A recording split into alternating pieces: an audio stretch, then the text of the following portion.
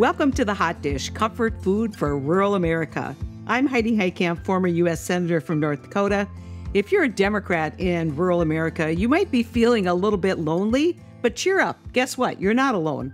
On The Hot Dish, we're going to bring you smart conversations about issues and policies that matter most to small towns and rural communities across the United States. I have a new co-host. He is not somebody who is a stranger in my family because he's my brother, Joel Heitkamp, who is not only a radio talk show host, but he is the most listened to voice, even though he has progressive leanings, not always, but progressive leanings. But the most listened to voice in the upper Midwest, which I think is quite an endorsement of having the conversations that matter in rural America. So welcome, Joel. I know it's going to be fun. Yeah, it's going to be fun working with you when you're pulling your share of the weight.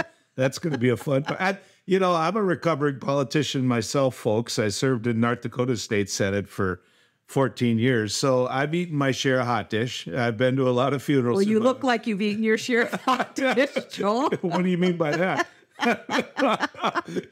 There's so many things I could say now, but I'm in your office. But here's the thing.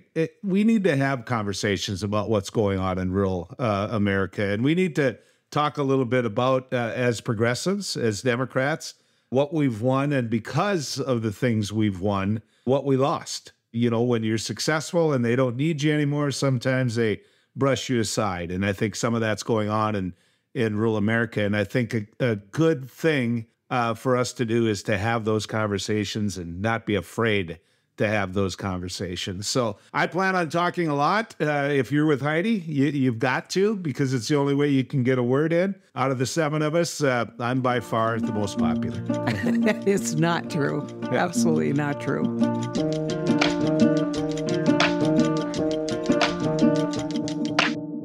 Our guest today is Sarah Godlewski, and Sarah has an amazing political history. She hails from the great state of Wisconsin, where she's currently this new Secretary of State, taking over for someone who had the job for 41 years before her. Before that, she was the elected state's treasurer. And importantly, I met Sarah when she was running for the United States Senate in the last cycle. She didn't make it through the primary, but man, she made an impression on me big time. She's also a businesswoman, a philanthropist, and she is a member of the One Country Board. Welcome, Sarah. It's great to have you here. Thanks, Heidi. It's so good to be here. Well, Wisconsin, guess what? We did it. We did it. Sarah, I've never seen a state Supreme Court race get so much national attention, so much national money. It was absolutely amazing. Can you tell us about this unique candidate that is Janet Protasewicz? We're still celebrating here in Wisconsin, Heidi, about the Supreme Court victory. And I would say we're celebrating for a few reasons. I mean, obviously, this race, we're kind of laying it all on the field because electing Janet to the Supreme Court really had two significant implications. One is, who's going to control our Supreme Court? Is it going to be more of the conservatives or the liberals? And so now, starting in August, we're going to have a 4-3 majority. But the terms here in Wisconsin, they're 10 years. So Janet will now be serving for an entire decade. And in this Supreme Court election, we had 1.8 million people turn out. It was a record-breaking turnout across the entire state. And it was women, it was rural, it was urban, it was everybody. And I think the other unique thing I just want to point out about Janet's particular victory is it wasn't just the cities of Madison and Milwaukee. Literally, she won the entire state. Well, one thing that we've seen is the issue of choice and abortion has been playing out in rural states, in rural parts of our states, in ways that I don't think the Republicans ever thought they would. For years, this has been a one-issue voting bloc for the Republican Party. But having now had Roe versus Wade reversed has totally flipped the table. And so Do you think that in rural America it was the choice issue, or do you think it was redistricting? What do you think motivated the turnout? I think what it came down to when I was traveling the state and I did a lot of campaigning for Janet and talking to folks, they were talking about freedom. They don't want the government taking away their freedoms. And so for them, the Roe v. Wade issue was often something that we talked about because they were like, I don't want a politician telling me what I can be doing. Like, they shouldn't be in my medical exam room. To them, they really felt like it was a step too far. And if they can take away rights from half a population, from women in our state, what rights are they going to be able to take away next? And so I do think that was a really prominent issue that I know folks were talking about in rural Wisconsin. But look, like, they also do care about democracy, and in a state where, despite winning statewide, we only took 34% of the legislature, it's pretty clear that the, one person, one vote isn't true when it comes to our legislative maps here in the state of Wisconsin. But I think at the end of the day, whether it was, I was talking to folks in Pepin County or Polk County, freedom was a theme that often was constantly rising. There's this silent majority out there in rural states that for years they've had the right to abortion, and they just took it for granted, and they don't want to talk about it. They don't want to go to the Legion Hall. They don't want to go to the VFW Hall and say, I stand up for abortion, especially in my home area where the majority of them are Catholic. And so, finally they get to vote after they pull the curtain for it. And if I were the Republicans in the rural area, I'd be really afraid of this. Yeah, and Joe, it's funny. One of my most memorable stories on the campaign trail was talking to a guy in a very small town here in western Wisconsin, and going up to the front door, and you just got all the vibes that he just wasn't on the team. But, you got to talk to everybody, right? That's how we win voters, and you got to show up and listen too. That's a big part of it. And so knock on the door, start talking to this guy, opens it, and he's like, so where are you with this women's rights abortion stuff? And I go, well, this candidate, Janet's for making sure a woman has the right to choose. And he goes, you know what? That's what I'm voting for this year. I'm just sick of them taking away our freedom, Sarah. And he just went off, and it was not what I was expecting at all. And then to your point, Joe, he started saying about at the local coffee shop, that's what they're starting now to talk about. And this is like the first time he said that they felt, I think, in a place where they could openly talk about this and what this meant for the future of this country. Well, it's obvious that Wisconsin's going to play an outsized role in the 2024 election with what might be a competitive state U.S. Senate race, but also you're always going to be a big player in the presidential. We saw in this race for the state Supreme Court a youth vote turning out. We saw rural America turning. Can this momentum continue, Sarah, going into 2024? Well, when I talk to youth across the state of Wisconsin, they're not going away. And I think, too, the more and more the Republicans talk about what they can do to stifle the youth vote, just further energizes them. So we saw a record-breaking turnout for young people in the state of Wisconsin in a Supreme Court election. And again, when you talk to them, what is motivating you to vote? They talk about rights. They talk about their right to choose. They talk about marriage equality, the right to make sure they can drink clean water, and they're using their vote to change that, which is exactly what a democracy is about. But even I think more frightening, Heidi, is what's been talked about in the donor circles on the right is how they want to, try to maybe take away polling places that are close to campuses or make it harder for youth to vote. And that's not what democracy is about in our state or in our country. And so I do know that the youth vote's not going away. They're really motivated. And I do believe that energy is going to continue into 2024 and, quite frankly, even beyond. Well, the question I would have in those regards, and I mean, I'd kill to be in Wisconsin where you actually have a chance to win an election. But in North Dakota, it's about as red as you can possibly be. And I would argue getting more red. They just passed the strictest abortion ban that you could have in the nation, making national news all over the place. And so, what they seem to do, Sarah, is they're making the rules harder and harder to be able to undo the idiocy of what they do. And I'm curious how that's playing out in Wisconsin. You're exactly right, Joel. I think in order for them to win, because they can't win the popular vote when you look at it statewide, so they got to change the rules of the game, which to me is something that we need to be watching, as we know our democracy is incredibly fragile after 2020.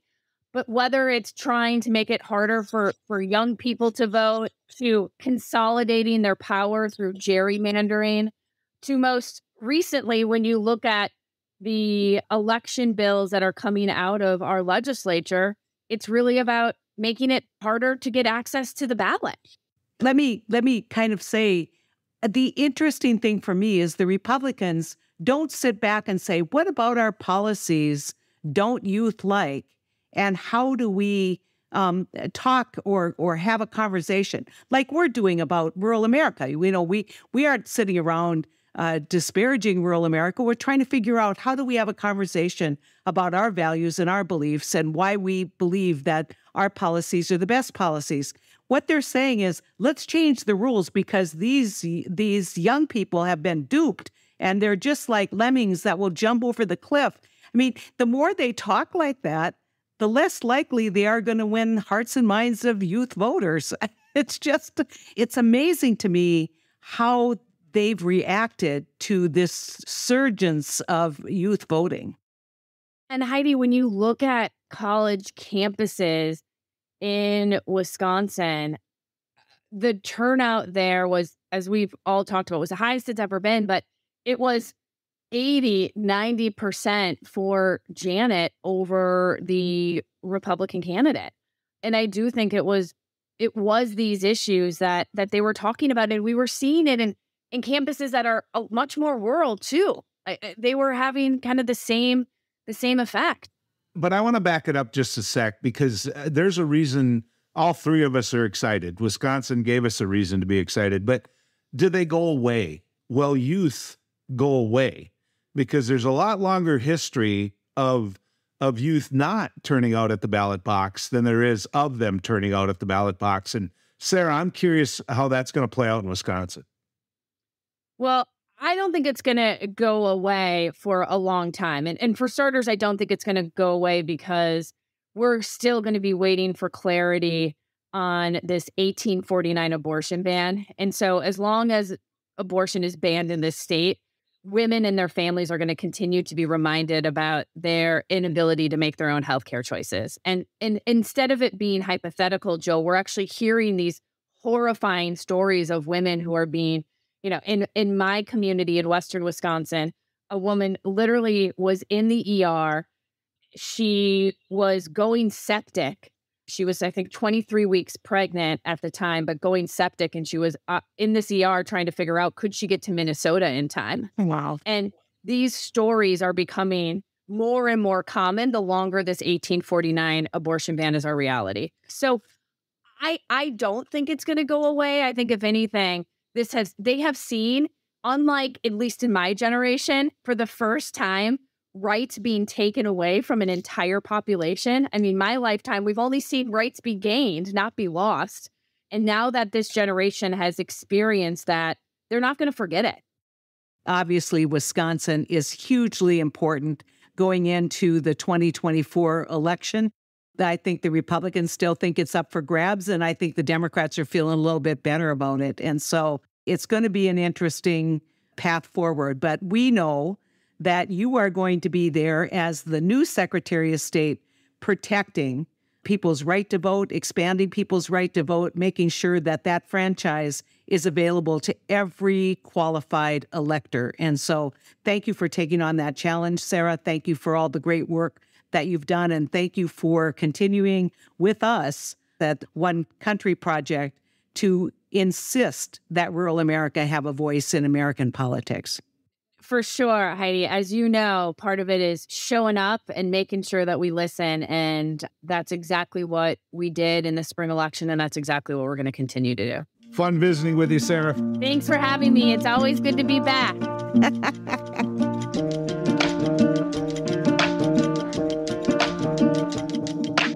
Coming up, the Hot Dish caught up with Yoshi Gaitan, one of the on-the-ground organizers who played a huge role in turning out the vote at the University of Wisconsin-Eau Claire, where 85% of the voters voted for Janet Protasiewicz. Those are numbers that any politician would dream about.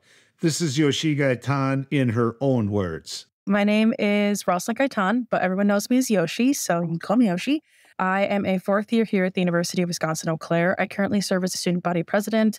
I'm a first-generation student. My family largely comes from Mexico. A lot of people in my ancestry have fought really hard for me to be able to speak and be where I am. On the Supreme Court, I'll be a common-sense judge. With the elections, Janet Protasiewicz was running for Supreme Court Justice. Thank God she won. And a lot of the work that I did centered around ensuring that people knew what it was that she was advocating for and knowing that they had a voice within this election. Protasiewicz, Protasiewicz, Protasiewicz. I'm Judge Janet Protasiewicz. Protasiewicz. Her last name is notoriously difficult to pronounce. Part of her campaign was people not being able to pronounce it. I think it's nice to be able to know that people can poke fun at themselves and can joke, but also can be very serious and know what they want and be able to be forward about it. I believe in a woman's freedom to make her own decision on abortion. There was a lot happening on campus, so people knew that this was important. They knew what was at stake. People were pissed. People were angry. People were scared. People were nervous. I think every sort of emotion was out there. I remember I went to campus and I was running around that morning. I had a bunch of other things I was doing, but the line was so long. It was so long. And I actually don't live on campus, so my line was a little bit shorter. But for those who lived on campus, they waited there for, oh man, I saw the same people in line for at least 30 minutes. I think it was exciting because people knew that they were going to go vote and they were going to go place their ballot for who they wanted and who they believed in. I think the biggest thing was after that definitely felt more tense later that night. I think a lot of people were just waiting to hear results, and that was a lot more nerve-wracking. I was with my roommates and all three of us were just sitting there and we were waiting and, walking around the house and talking with each other and hoping and praying that it would be the results that we wanted. And then the news broke and we celebrated. I could not have done it without the hard work and dedication of all of you right here in this room. Which was incredible numbers. I think that's what Judge Protasiewicz did best, is that she connected with people and she spoke with people and she was honest and she knew what was on the line.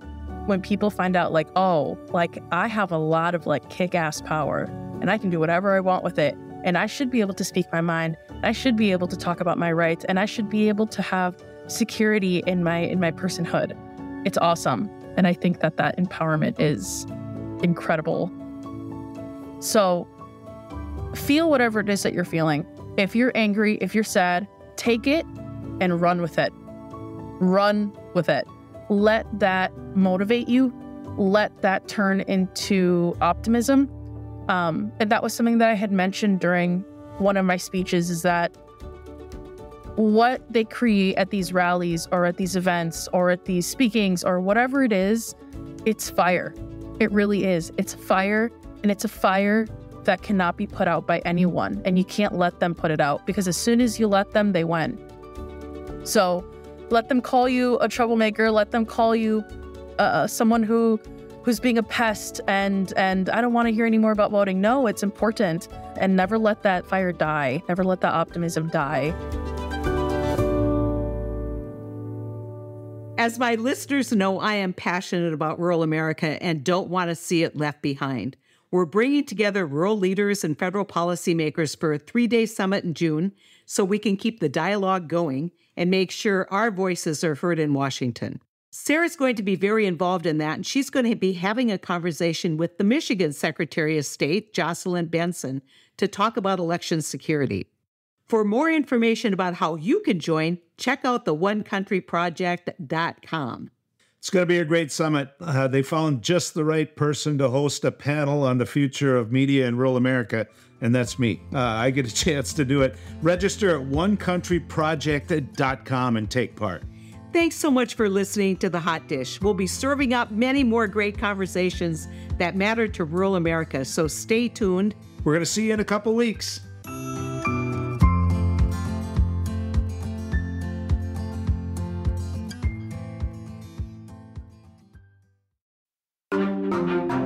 Topica.